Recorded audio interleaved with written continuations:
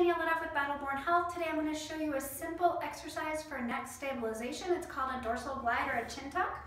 You're going to lie down on your back to do this. If you can get a small pillow and even take a towel roll and roll it up, put it on your neck so your neck is supported.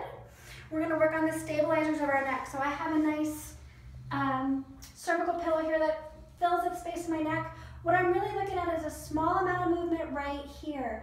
And I'm bringing my chin in and down, like I'm flattening my neck into the pillow. It's very soft, and I feel the muscles right here.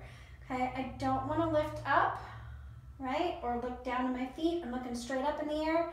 And I don't want to push super hard, because that's going to hurt too, right? So the movement right here, this is my axis. It's just a tiny nod. I'm just activating the muscles right here.